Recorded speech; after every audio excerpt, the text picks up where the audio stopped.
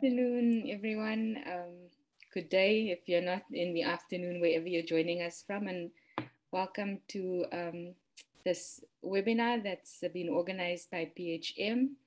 On the welcome page, you'll see an advert for another series of webinars that PHM is doing with Health Justice Initiative and African Alliance this month and in November, and I'll speak a little bit more about that at the end of the webinar. But for now, I want to welcome you. My name is Lauren Paremoer. I'm a member of PHM South Africa, and very happy to have you here with us to spend the hour reflecting on lessons from the HIV/AIDS struggle for the current struggle around access to COVID-19 vaccines, but also therapeutics and diagnostics. So I'm happy to have two female activists here with me presenting. The first is Sibongile Tshabalala, who's a long-standing health activist and currently Deputy General Secretary of TAC. And she's also Deputy Chairperson of the Gauteng Provincial AIDS Council. So welcome to Sibongile from TAC. And of course, Treatment Action Campaign was instrumental in the struggle for access to antiretrovirals. And then also Kajal, who's a lawyer based in Delhi. She's been working on HIV, health and human rights issues for 2 decades. And she has a special focus on trade and intellectual property and its impact on health in her work. So welcome also to Kajal. And because we have an hour and we want some time for questions and exchange and comments at the end, I'm going to hand over to Sibongile immediately. And she is going to be speaking to us about essential medicines and broken health systems, lessons from HIV/AIDS struggles for the current struggle on C-19 vaccines. So Sibongile, the floor is yours. Welcome. Thank you very much, Lauren. Maybe a few corrections. I'm now the chairperson, national chairperson of Treatment Action Campaign, and also serving at the national South African National AIDS Council under PHIV sector as the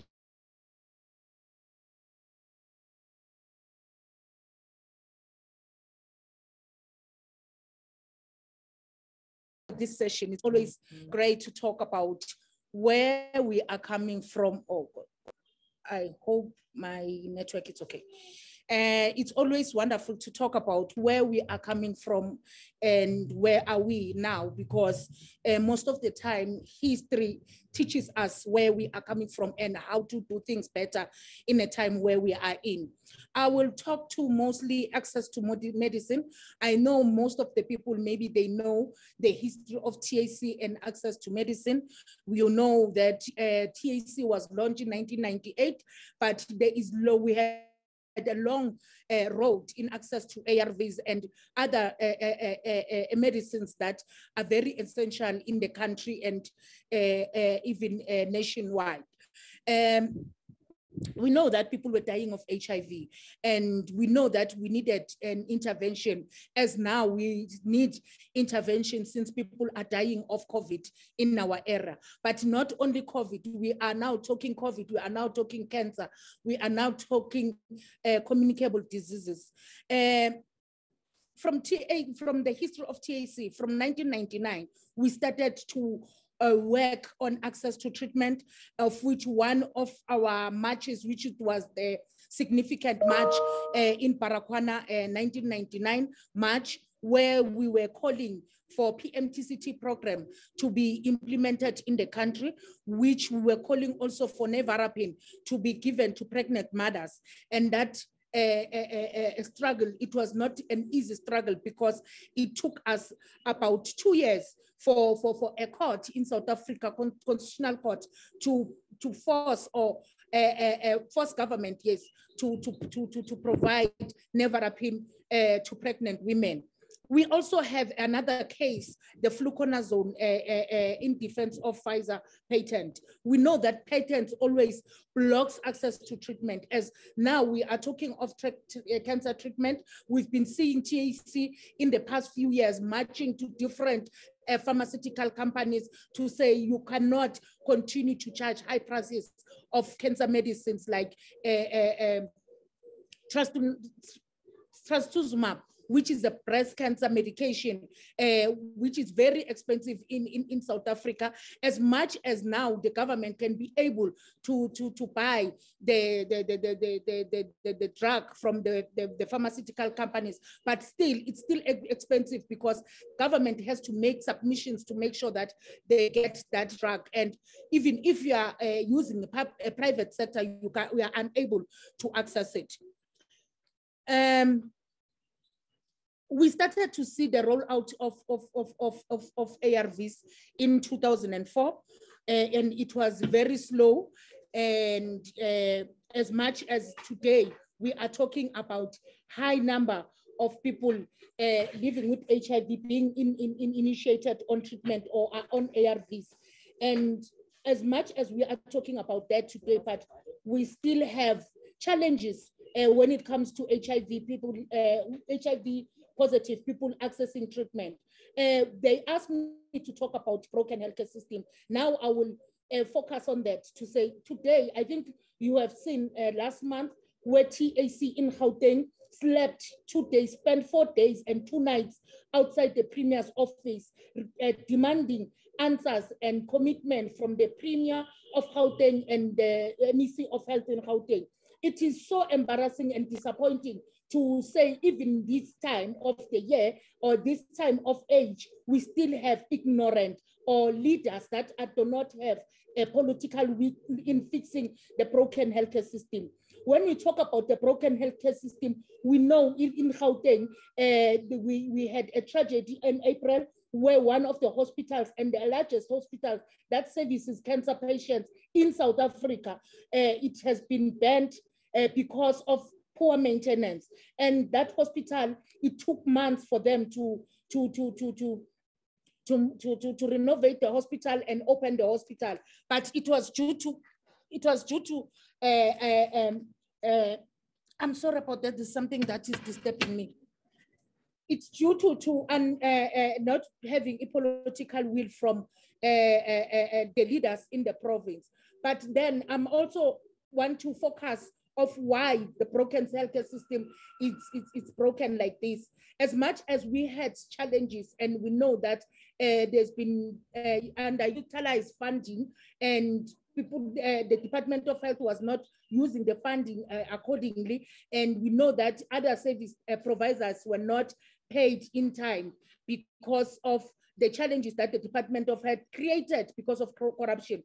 As we are sitting with you today, we know that the former Minister of Health, Zweli Mkhize, has resigned as the minister because he's running away from what he has done. He has stole about 150 million with his family and friends. And that money was supposed to save these people on the ground. We are talking about shortage of human resource on the ground, which is still problematic, which makes more people not to be able to access services in facilities due to poor healthcare system. So as much as we are saying it's broken, actually the healthcare system in South Africa, it's not broken, it has collapsed. Because for a person to access services in the public sector, you have to spend the whole day in the facility. You have to wake up early in the morning around 4 o'clock and come back at home around 2:30, 3:30. What does that tell us? That our healthcare system has collapsed. I'm talking to you today. We know that we are always, and we just finished Women's Month in August. We are in Heritage Month, but we are celebrating all these months, calling them by names, while women are still struggling to have contraceptive. A mere contraceptive in South Africa, it's a problem. We've been facing the shortage of contraceptives since ever in South Africa. It's not only this year. This challenge, we've been having it before we had COVID. Even today, we still have that problem. We still have shortages of ARVs in the country. We still have challenges of vaccines, especially the COVID-19 vaccines in other provinces, like in Western Cape, the past few months, July, early August, there were no vaccines, and they had to run around borrowing vaccines from clinic to clinic in order to vaccinate people. And while we are still talking about vaccine, it will be wrong for me not to talk about TRIPS waiver, which it's problematic where the world now determines who's supposed to get the vaccine, and they want to put it under patent. 2 weeks back, we were working with Africa Alliance to push or put pressure on Germany embassy and to Germany to say they need to push for not to sign a TRIPS waiver so that other countries can be able to access COVID-19 vaccines. We have lost millions of people due to COVID, and we cannot now sitting here and pharmaceutical companies wants to make money or makes profit out of people's lives. We are saying no profit and in favor of people's lives. So not that we can talk about, but due to time, and we know that the discussion has to continue, I will stop there for now. But before I stop, Lauren, you will pardon me. You know what makes us to have the biggest program of ARVs today? It's because people were educated on the ground, and we continue to do that. And when we talk about COVID-19, we are not having much education that we are giving to people. So it's up to everyone who have information to give information to people on the ground. We are having people who are anti-vaccines because they are not informed. Only myths and fake news are distributed, but right information, it's not well distributed. And we need a simplified language like we did on ARVs. You can't expect people on the ground who have never went to university to understand SARS-CoV-2, what is that? And you saying you are giving people information. Yes, in South Africa, I have seen several times where Professor Slim, Professor Glenda Gray, they have been trying to explain these issues on national television, but that is not enough because the English is too deep. So we need to simplify it so that we can be able to share this information to the people on the ground. I'll stop there for now. Thank you very much. Thank you, Sibongile. I think you've touched on many issues that we'll come back to. So the issue of the collapsing public health system and the importance not only of having access to medicines, but also good management and also enough people working in the system, enough human resources to make the system work for the patients that come. The issue of education and knowledge around medicines, how they work and why it's important to take them. And then, I mean, I think one of the biggest points you make is that we're still struggling to get access to medicines because of the intellectual property rights that make medicines expensive. And so that's across the board: cancer medicines, HIV medicines, diabetes, all sorts of things. So I'm going to hand over to Kajal, and she's going to speak a bit more about the intellectual property side of things. And then we'll come back for a more general discussion. Kajal? Great. Thank you so much, Lauren and Annalene and everyone at PHM South Africa for organizing this. Thank you so much, Chairperson, for really setting us up for such an important conversation on the larger picture of what's happening with COVID. I'm going to do a more specific issue of just looking at what's happening with the issue of intellectual property rights and access to COVID-19 technologies and sort of what we've learned over the last year and a half. And I think the theme that I'm going to pick on is exactly what the Chairperson, what Sibongile was talking about, and that is the power of big pharmaceutical companies that we have just seen explode in the last year and a half. So yeah, let me just, does that work? Yeah, that's good. Thank you. Okay, great. So I haven't really figured out Zoom that well. So if there's a message, I normally can't read it. So if you want to interrupt me or just tell me to finish or something like that, just interrupt me. Don't send me a written message. I won't be able to see it. Okay. So I thought I'd just try and condense a little bit of what we've seen in the last year and a half into what I call 10+1 lessons that we've seen from the COVID-19 pandemic and what that should mean for the treatment access movement and very specifically on the issues probably of intellectual property and the power of big pharmaceutical companies. I wanted to take us back 20 years, actually, because this year we mark one of the biggest victories that the Access to Medicines movement had at the World Trade Organization in 2001. You know, I don't need to tell any of you this, you know that in 2001, we already had treatment for HIV. That treatment was not available. It was not in generic form. It was not affordable because multinational pharmaceutical companies in the West held patents on them and we had no access to it. And on the left, I've got these really sharp cartoons that you know, had sort of come out of South Africa and Sub-Saharan Africa. Zapiro's cartoon on what Big Pharma is, you know, the third world genocide division, which I guess we can go back to thinking about today. And the fact that, you know, there was no access to this treatment, even though it was available in 2001. And then you had South Africa, the South African government amending its laws to ensure that there was access to generic treatment as it became available from Brazil, from Thailand, and from India.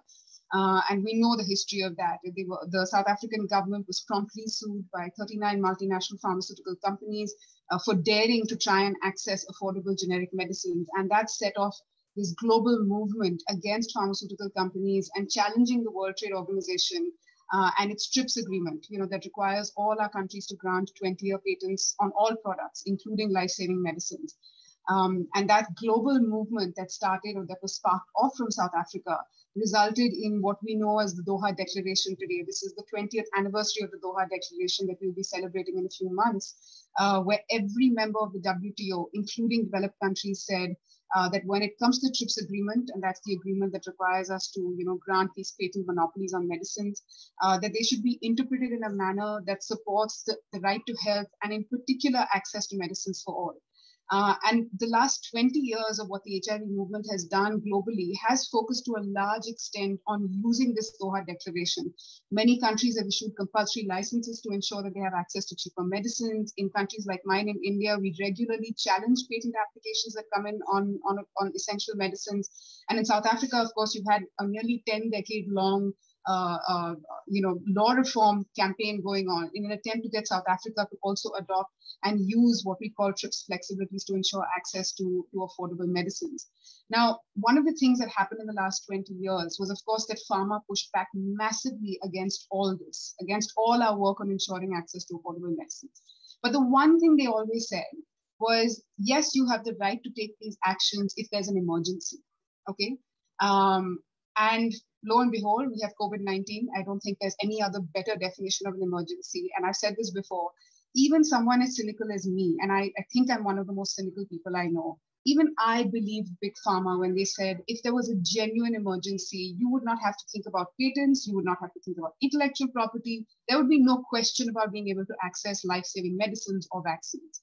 And here we are a year and a half later, and as Sibongile has pointed out, even that Big Pharma is not happy to follow through on their promise, that even in the case of an emergency, they will put barriers. So I just wanted to highlight some of the things that we have learned. Okay, lesson one, in the HIV movement, we focused a lot on ARVs, on access to medicines. What COVID-19 has shown us is that there are intellectual property barriers on masks. Many of you probably recognize this machine. It's the CBNAT machine, the Gene Expert machine from Cepheid, which is now used also for diagnosis of COVID-19, and they're refusing to share the technology, and they're charging a lot of money for this test. They're not bringing the price down. And on the right-hand side, what you can see is the thousands and thousands of patents and patent applications that previously already existed on coronavirus vaccines. And now we know in the last year and a half, many, many more have actually been filed. So we used to focus on medicines. We now know it's a lot more than medicines that we need to look at and focus on. Lesson number two, it's not just patents. This is something that we've got so used to working on in the last 20 years. But there's something else called trade secrets that is turning out to be even more dangerous. The simplest example that I can give you is, you know, the recipe of Coca-Cola. I think that's the most famous secret in the whole world, right? Nobody knows it other than a few people in the Coca-Cola company. Great for Coke. But when it comes to medicines and vaccines, when you keep the recipe and the formula of how to make medicines, how to make vaccines secret, it means that other competitors cannot do this. And that's really been one of the biggest holdups in vaccine manufacturing expanding across the world. I'm not going to spend time on the right-hand side. I'm sure these slides will be available to you later, but we're discovering more and more that there's many intellectual property barriers across the board when it comes to access to diagnostics, to masks, to ventilators, and to vaccines, of course. Lesson 3, the AIDS medicines voluntary licensing model does not work. And the example that I'm picking over here is of remdesivir. I want to start off by saying that it is not a good drug. The WHO has clearly said it does not work, and many of our countries are spending too much money and time and effort trying to access it. The reason I'm using it as an example is because it shows what happens when you try and use voluntary licensing in the middle of a pandemic. When you have a global requirement for medicines, and you have one company, Gilead, deciding that a few companies in India, in Pakistan, and Egypt will make the medicines for 127 countries. What has happened is that the Indian companies can barely make enough of this drug for India alone, forget exporting it. We've had a black market actually evolve around it because there's not enough for India. So where will India export it to other countries? The second thing that's happened is that because there are fewer companies that are making it, the price of this treatment could be as low as $5 for a 5-day course of treatment, but it has not gone below $250, right? And this is because we don't have mass production, we have very limited production. So the voluntary licensing model that we got used to in the AIDS context really is not working in the context of this pandemic or when there's global requirements. Lesson 4, public funding, which we all demand and we all ask for, and public promises do not equal access. The biggest example of this is the Oxford AstraZeneca vaccine. It came out of Oxford University. It came with public funding that the UK had put in. And yet, even though they said that, look, because it's a pandemic, anyone can come and take a license from us, anyone can make this vaccine, by the end of it, they ended up having an exclusive deal only with AstraZeneca. And even though AstraZeneca has empowered other companies to make it, again, we're not seeing mass production. And South Africa itself saw the problem in the delays when they tried to access the AstraZeneca vaccine. This has, of course, happened with other vaccines as well. Lesson 5, pandemic or no pandemic, always no transparency. We have no idea of the deals these companies have entered with our governments. We have no idea how they supply. We don't know what prices they're charging. They don't tell us when the supplies are going to come through. With the AstraZeneca one, there was a leaked contract that came out of Brazil. And then somebody finally managed to put together the prices that they were charging. AstraZeneca and Oxford said that they would have no profit pricing for their vaccine, but their prices range from $2 to $3, ironically for developed countries. And then a country like Uganda pays $7 to $8 per dose.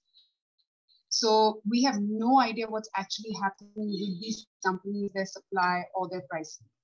Lesson 6, 100% profit, 0% responsibility. Pfizer and Johnson & Johnson are making billions of dollars on these vaccines, but they are forcing our governments to give them unqualified indemnity and immunity from any responsibility from the side effects from these vaccines. This is unheard of before this pandemic. You have this responsibility for a product. You are making billions of dollars on it, and yet they are forcing and bullying our countries into saying, if you want the vaccine, you will make sure that we don't get sued for any problems with that vaccine. And this is a really shocking thing that's happened in the course of this sort of pandemic. Lesson 7, I think for 20 years, we have been told that local production is not possible. It's not possible in Africa. It's not possible in least developed countries. It's expensive. It's very difficult to do.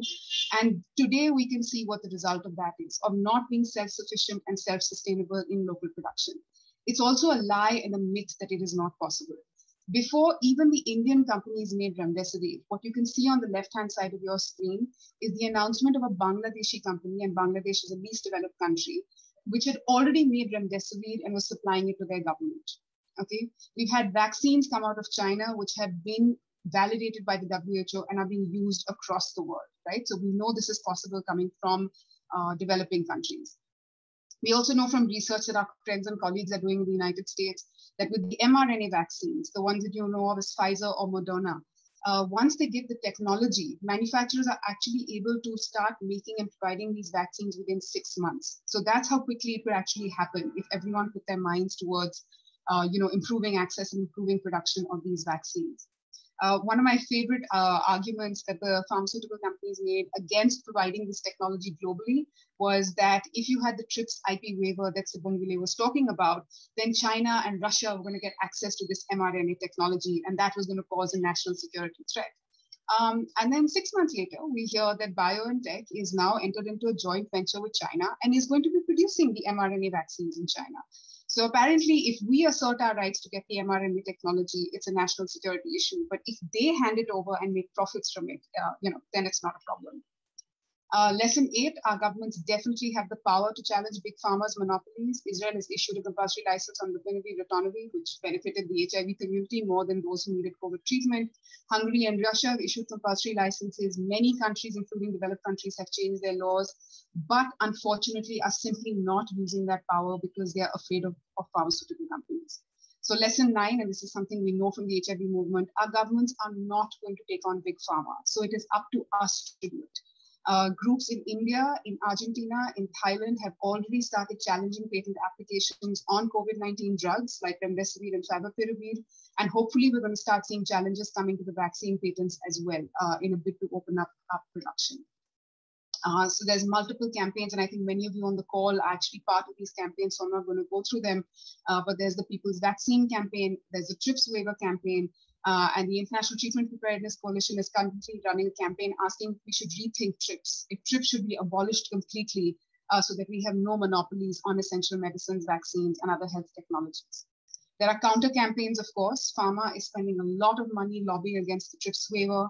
The WTO, which ideally should also be taking the lead on this, is going round and round in circles, just holding meetings with pharma companies, and it's not going anywhere.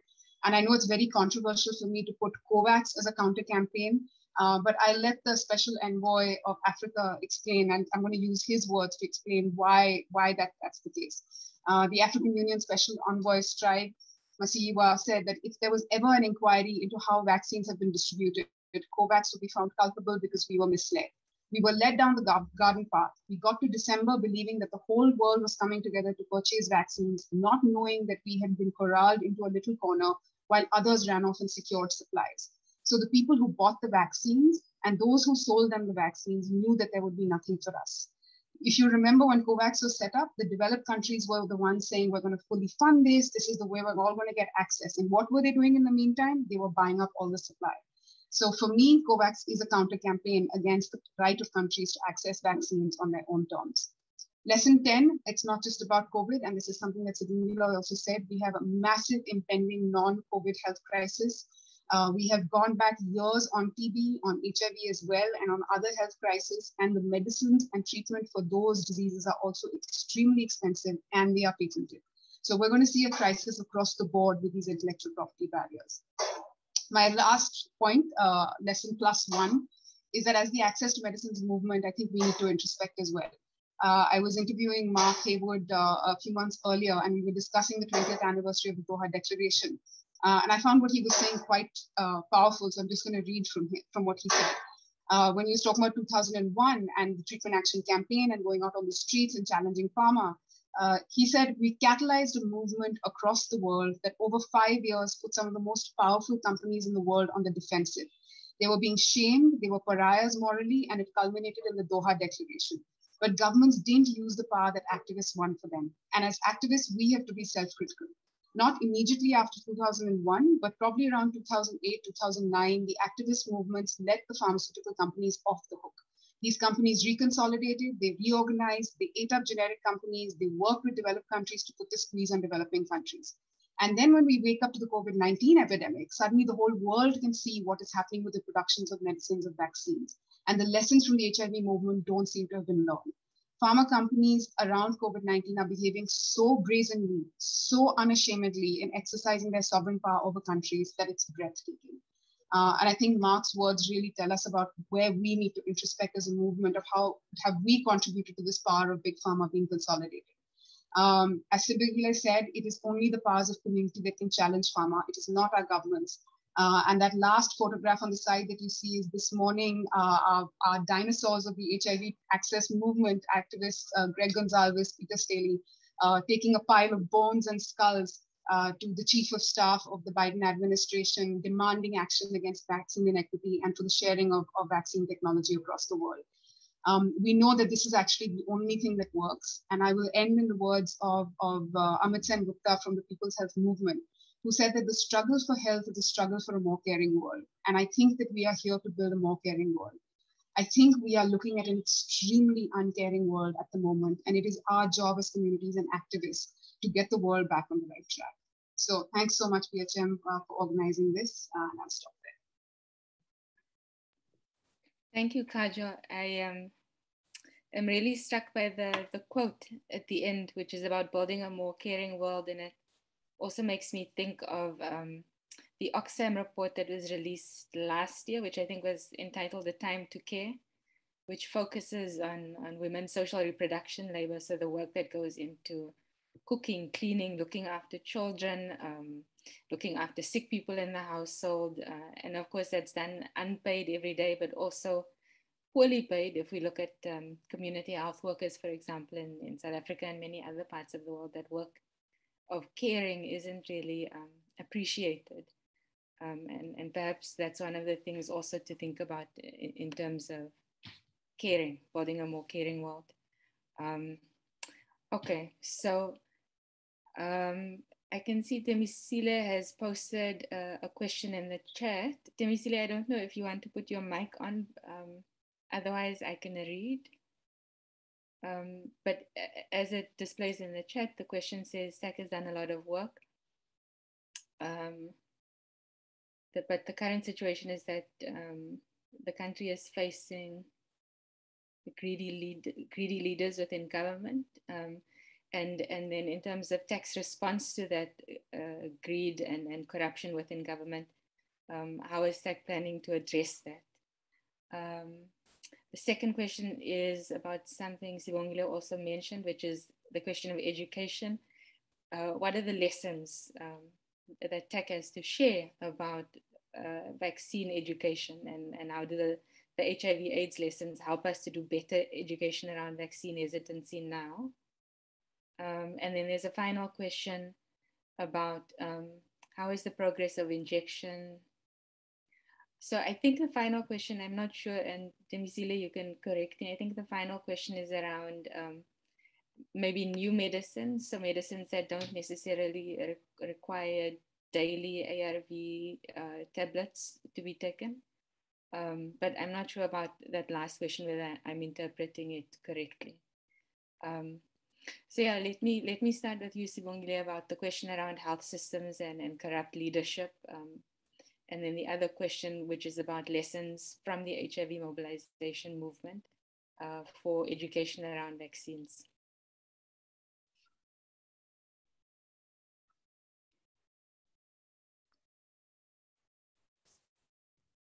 I'm not sure, I'm trying to see if maybe, I think we may have lost Sibongile because I don't see her on the participants list.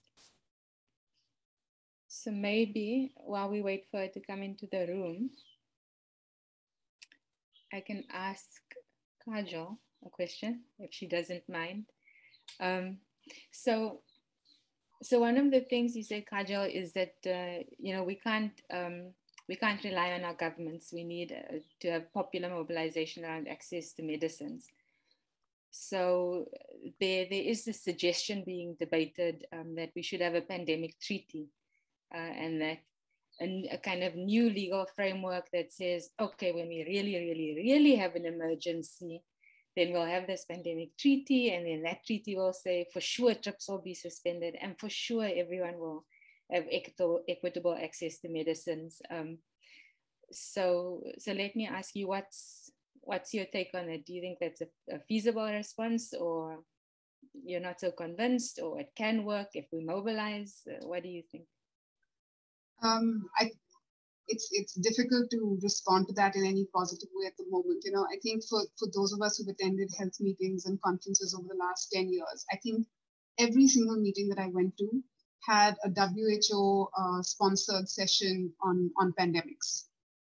There was always a side meeting. There was always discussions that, we're waiting for the next pandemic. I think they were expecting it to be something more like the influenza and not the coronavirus. But there have been discussions on this for the last 10 years. And it turns out that the plan was that there was no plan, by the end of it, because if you remember in the first 3 to 6 months, even the institutions were scrambling and nobody knew what to do. So after 10 years of having heard this pandemic preparedness discussion going on, it seems that there was actually no plan. So this pandemic treaty conversation has been going around. I think it's something that we have to watch very, very closely, because if we're not being able to force pharma right now to let go of the technology to allow others to be able to produce medicines and vaccines and masks and to have global access to it in the moment of this emergency, I'm not sure what's going to happen with this treaty and these negotiations as we go down the lane.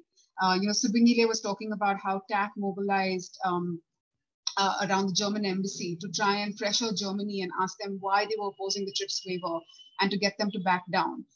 If we're not going to be able to move these countries right now, we can just imagine what the state of these pandemic treaty negotiations are actually going to be. I think it's true that global solidarity was the most important and the biggest missing factor in this pandemic. Whether this treaty, which relies on negotiations by developed countries that are thwarting every move our governments and our communities are making to access medicines right now, how they're going to play out in negotiations. International institutions are compromised by their reliance on pharmaceutical companies and private foundations. So yeah, I think I'm a little cynical about how these negotiations will turn out. That's not to say that community groups and health groups should not be engaging with it and ensuring that we try and make sure these negotiations go in the right direction. But yeah, I apologize. My cynicism is the overwhelming feeling that I have these days. No problem. I mean, I think I smile and I laugh, but I think it's understandable because literally millions of people are dying. And since October 2020, we're still debating whether there should be a waiver for COVID-19. So exactly, yeah. So I see Leslie has posted a chat question and I still don't see Sibongile in the room. So I'm going to take Leslie's question, which I think is for Kajal. And then I'm going to throw open the other questions that Temisile posted to some of the other activists in the room. I think we have tech members. I think we have community health workers in the room. And so we can just, I think, collectively reflect on those questions. But hopefully also in that time, Sibongile comes back. So Leslie wanted to know, how do we change the narrative out there that the heroes of vaccine development are big pharma and they're going to save us all? And that if we change the IP laws, then pharma companies won't invent these life-saving medications that we ultimately need. Yeah. I see Sibongile is back. Maybe I'll quickly answer this one and then hand it back to Sibongile. I think that COVAX description actually came from the special envoy of Africa, and it was for many of us who had this really bad feeling about COVAX from the beginning, it was a brilliant explanation of exactly the magician's trick that was played on the whole world with this initiative being set up. I think the question on changing the narrative, I think there is pushback. It's not like there isn't. If you see in certain kind of questioning media, I think there is the voices of communities of our international campaigns, our regional national campaigns, they are getting through. There is a very strong sense across the world that what is happening right now is unbelievably unfair, particularly when there is a solution to it and you can have much more production. I think the question is, how do you mobilize around that and push it?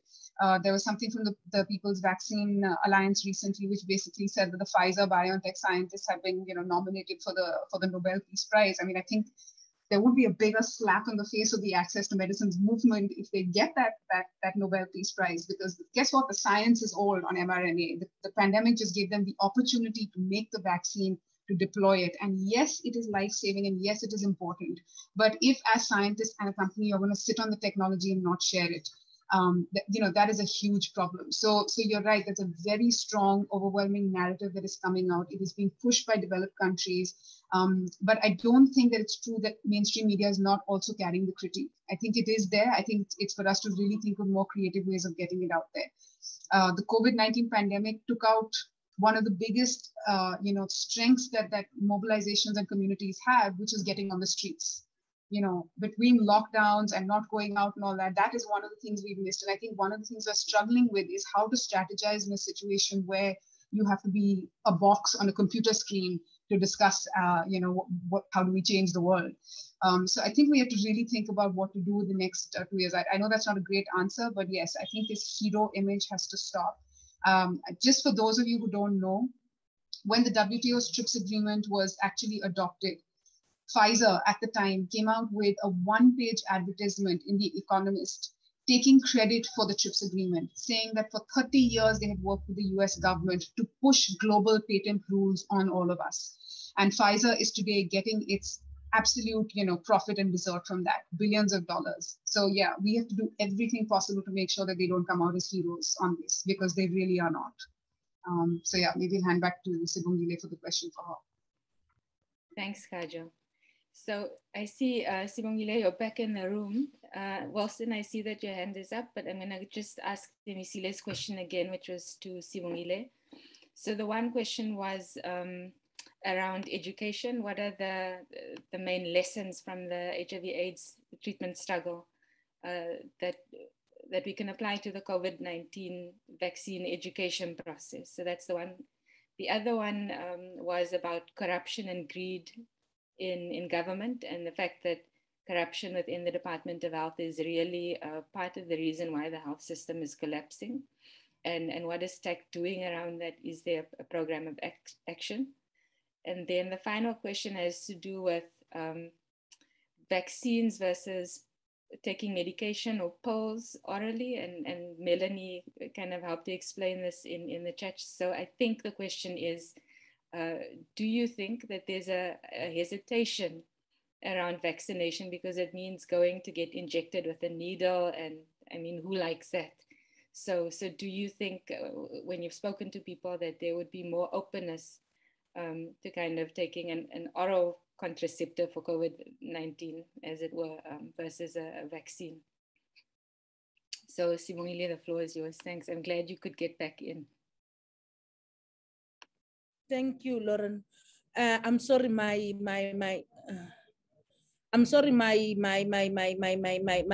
network was bad on my side. Yeah, it's windy here. I'm in Mpumalanga and the network is not very good. Firstly, let me talk about education as an information sharing, as I spoke about it earlier in my presentation, to say, yes, I think what we have learned in HIV area is that people, when you give them information, they take more informed decisions. For us to get more people onto treatment, it's because they were taught and they were given time to think about it. And that's why it was easy for people to take informed decision. So that is a lesson that we took from the HIV time to now, to say now we have COVID-19. And for people to understand vaccine, because what we are getting on the ground is that people are more understanding what they are getting on social media and the fake news that are always shared on social media. They don't, and most of the time it's word of mouth. When somebody says anything, and then that somebody will take it as if something has happened next to the family or somebody next to that person. And information is very important. Just to share a practical experience. 3 weeks back, we had a national sector summit within TAC, and we had session. The first day, we had session on COVID-19 vaccines. We started to say, what is COVID?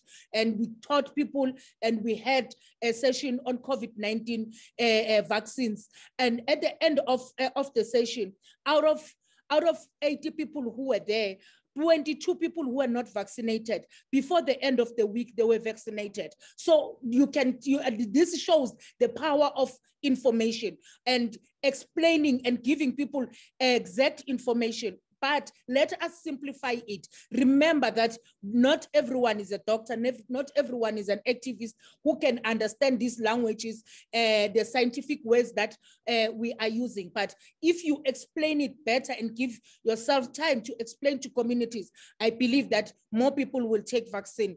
And information sharing, it always gives a chance to people to be able to take informed decisions. When we talk about corruption and greed, I think that we've been talking about for a very long time. And everyone in this webinar will agree with me to say we are in this crisis because of corruption. A lot of things never happened because of corruption. Posts were frozen long before COVID-19. Now people are coming and blaming COVID-19. COVID-19 has nothing to do with what the broken healthcare system that we are facing.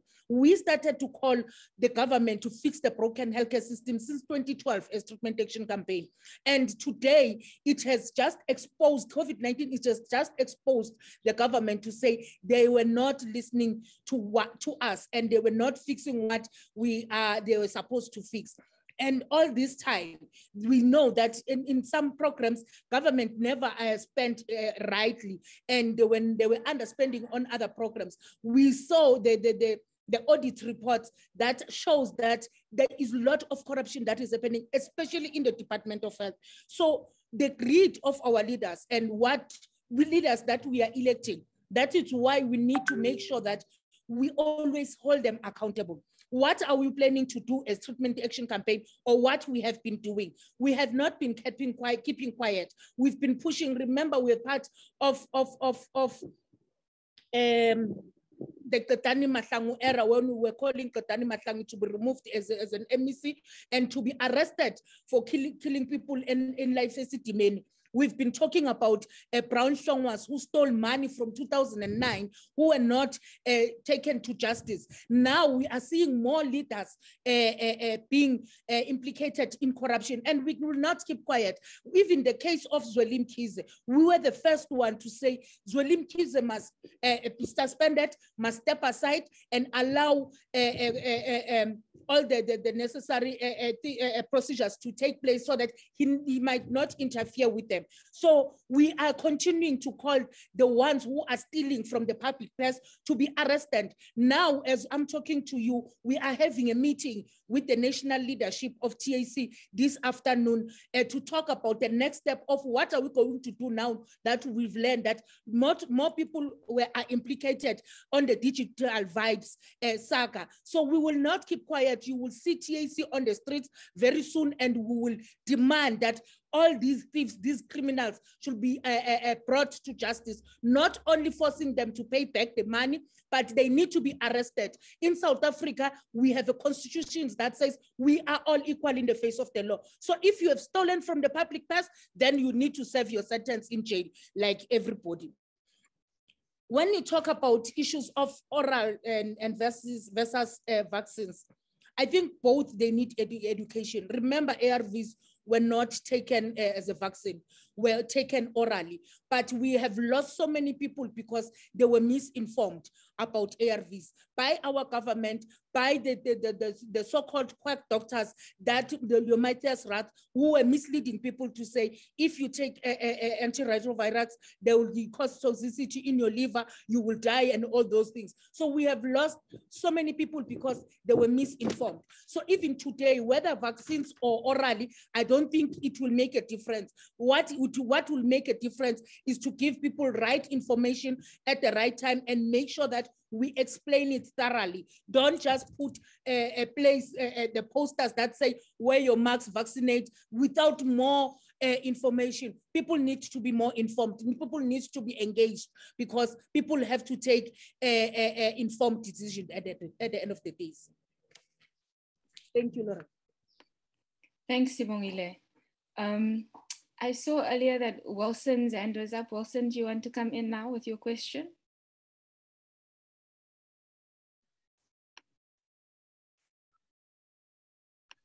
No, okay. So I'm just checking the chat. I don't see any new questions in the chat. Temisile hand is up. Temisile?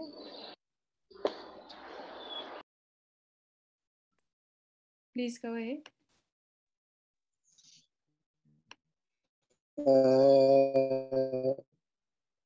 Thank you, Lauren. Do you hear me? Or do you hear me? Yes, we hear you. Go ahead, please. Okay.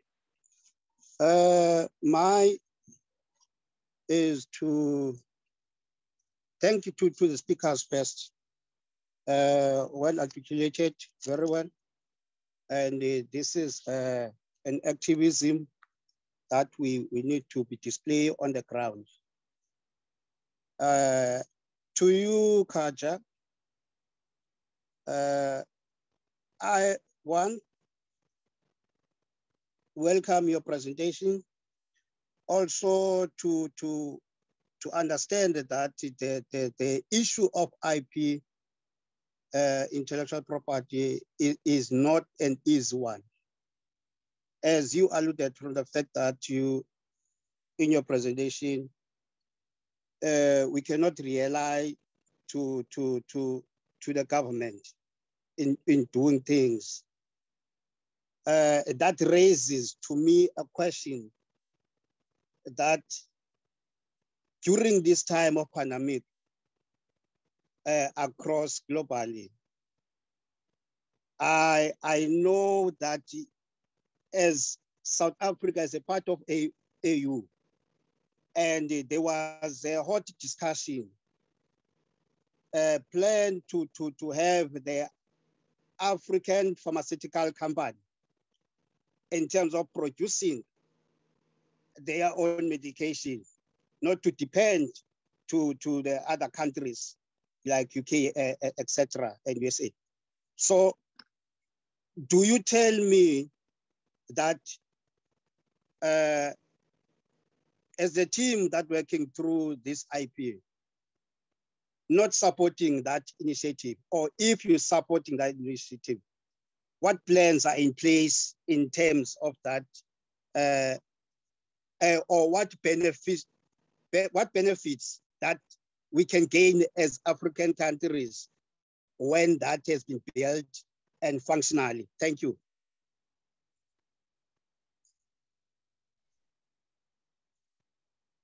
Okay, thank you, Thembisile. It's a difficult question to answer because it is about local production and self-reliance, but I'll do my best. I think the African Union had an excellent pharmaceutical production plan that was debated, discussed, and has been in place for many years. And if you go through the plan, it's a really good plan about, it looks at education of having scientists and engineers based in the African Union itself, of setting up local production facilities, ensuring that intellectual property was not going to be a barrier. So, all the elements that you would need to set up your local industry. If we look at the history of Brazil, of Thailand, of India, and now of Bangladesh, all these centers for medicines production have emerged in a situation where intellectual property wasn't a problem. The problem today is that the TRIPS agreement, it's over 20, 25 years old now, really entrenches those barriers in our country's laws. And even though this plan has been in action, not many countries across the African Union actually changed their laws to bring in the flexibilities to allow for production. The other thing that happened was in countries like Uganda, which actually have set up local production facilities, there was this big question that what was locally produced was too expensive, and the imports that were coming in from India were cheaper, so why don't we just rely on the imports? And the problem with that argument you see today. So even if your local manufacturing is going to be more expensive, we have to think about how to take funds so that patients and governments are not paying that cost, your health ministries aren't paying that cost. But it's so crucial to be self-reliant on local production. Make sure that you're not reliant only on imports, because this is the exact sort of situation that arises. And we are looking at future pandemics coming down the lane, and of course treatment for other things. So I know I'm not giving you a straight answer, but I think local production has been on the menu of activists for a very long time. And I think we have to use the pandemic to push and say this situation can never arise again, where we're dependent and beholden on a few companies who are literally deciding who lives and dies with absolutely no accountability. And the only way we can deal with that is take back some control, at least, on how things are produced. If every country can't do it, there should be regional production. There is an mRNA vaccine hub that the WHO is trying to set up in South Africa. Again, they're stuck because the companies are refusing to share the technology. The one thing we have to remember as activists and tell our governments is that this is not a short-term project. Okay, you're not going to get a company, a factory up and running and immediately have high-quality products flowing out of it. You know, this is a 5-year project. This is a 10-year project. It's a 20-year project. But we have to start investing in it now. Because, you know, we keep going around in circles and then it is 20 years later and then we're stuck. In 2001, the exact same conversation happened about the manufacturing of ARVs in Africa. And here we are 20 years later saying, what happened to that conversation on local production? Why wasn't it funded? Why didn't the international agencies support it? Why did we start looking at the economics of cheaper imports versus sustainable local production? You know, so I think we have to start asking those questions. And my one worry is that, you know, as more and more people get vaccinated and as the force of the pandemic slows down, the pressure for these conversations will disappear. And it will be up to us as activists to keep that pressure up of saying we cannot be in this situation, you know, ever again. So not a great answer, but just a few things to think about. Thanks, Kajal. So there's a question from Tshabalala in the chat. That's about the 10+1 lessons that you highlighted, and he wants to know how successful do you think civil society campaigns have been based on these takeaways that you highlighted from the HIV/AIDS access movement. Janine has asked if we have a pandemic treaty, how will that be enforced? How will people be kept accountable? So maybe what I'll do, since we have about 2 minutes left, I'll ask you to think about those in terms of a kind of big final statement. And then the same to Sibongile to ask, you know, you've highlighted that, yes, the big lesson around education is one of the things that comes through clearly when we look at lessons from HIV for COVID-19, but perhaps Sibongile, as part of your closing statement, what do you think maybe the things are that we should pay more attention to this time, that we maybe blind spots that we had during the HIV/AIDS struggle around the demand for access to medicines and the demands around healthcare systems? What did we maybe miss that really this time we shouldn't miss if we want to build back, as people say, a better health system that really can promote health for all? So I'm going to ask Kajal to go first, and then Sibongile, you have the last word. I'll just make one quick comment on the question of the pandemic treaty. How will it be enforced and what will we do? I mean, you know, if it is a legal treaty, there will hopefully be legal enforcement mechanisms. But, you know, if we see the kind of nationalism and vaccine nationalism that came into play this time around, and I'm pretty sure some of that will get negotiated into the treaty, it's a big question. And I agree it's an important one that we could all sign on the dotted line as governments and countries, but who's actually going to enforce it when the time comes? But that's a larger question. But I'm going to get back to the other question on you know, what have we managed as communities till now, and looking at the vaccine, the people's vaccine. You know, I think the people's vaccine call that came out from UNAIDS right in the beginning, I think was a really important one to focus on what we really needed in the moment. And I think the Alliance has come up with really interesting analysis. You know, the slide that I had on the profits that the companies are making, looking at the thing, you know, the data that's flowing into how communities can challenge what's going on. It's been important. But I think one of the things is that there's a bit of a feeling that because these are large international campaigns, they feel a bit top-down. And I think one of the things that Sibongile really spoke about, and we've seen it in the Asia Pacific region as well, is that one, communities are really struggling with the pandemic and the lockdowns, the economic losses, the mental health of many of their community members, particularly when it comes to sex workers who've lost their livelihoods completely, drug users who are in prison. You know, it's a whole massive fallout from the pandemic. But one of the things that they've also really been talking about is treatment literacy on the ground. And we know that even when it comes to challenging intellectual property, the single biggest factor has been community literacy and mobilization. So I think it's not enough for us to have the conversations at the international level or in regional things or even in webinars like this. It is Sibongile's primary question. how do we take that information? How do we simplify it? How do we make it, put it in such a way where you can actually take the treatment literacy lessons from the HIV pandemic and apply it now to COVID and of course to everything else, including broken healthcare systems. And I think that is the biggest challenge. So if we want the movement to come from the ground up, the only way that happens is if communities are empowered. And I think in that there has probably been a bit of a gap in how we've gone around the activism, for the last year and a half. I think people have done their best. It's been really, really hard. There's been a mainstream media and a developed country machine that has functioned, a pharmaceutical lobby machine that has functioned. And given that, I think the campaigns have done extremely well. But I think our big challenge is what Sibongile has said, and that's why I leave it up to her, is that these movements have to be bottom up. And we really have to think about getting past, slick advocacy, which we got really good at. There's really good creative posters out there. We're all used to doing this. But community mobilization and literacy is always the key. As old-fashioned as that may sound, that's the key to it. Sibongile. Yeah, Lauren, I think Kajal just covered me well to say, as much as community mobilization was happening from the era of HIV, and as we learned from it, and continuously we keep on learning. So we need to get everyone involved, irrespective where you are coming from, the background and anything. So we couldn't miss this time. So everyone needs to get involved. Everyone needs to be informed. Everyone needs to be mobilized.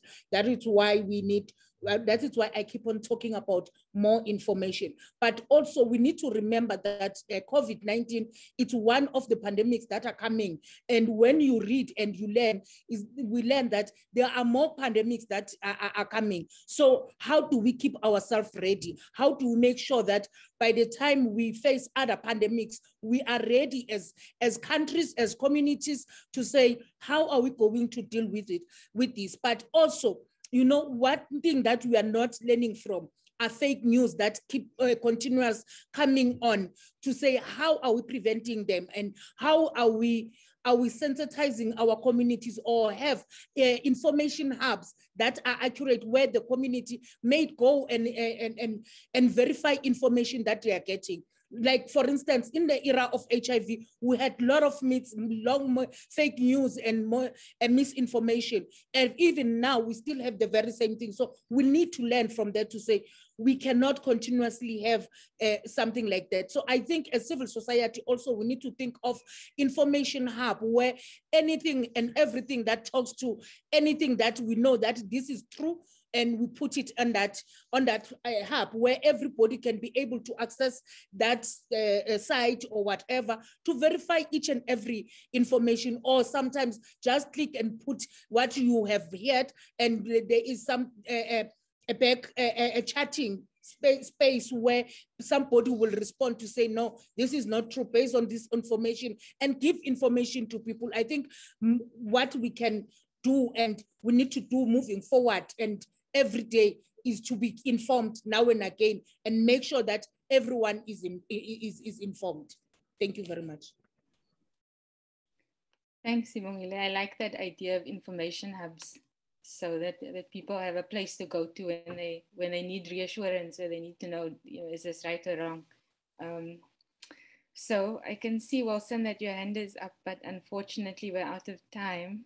So if you want, you can try and put the question in the chat, and maybe the speakers will be able to answer it in the closing minutes or seconds of the webinar. I want to say thank you very much to Sibongile and Kajal. I think it's been a really good discussion. It's a bit depressing to come back to the same conversation every 20 years, but it's like Sibongile said, maybe it will finally sink in that this is not the last global pandemic or the last health threat that will come. And of course we need the medicines, but in order to get the medicines to the people, we also need solidarity, education at community level, but also health systems that work, and health systems that actually care for the hands of the nurses and the community health workers and the doctors that administer the medicines when they come.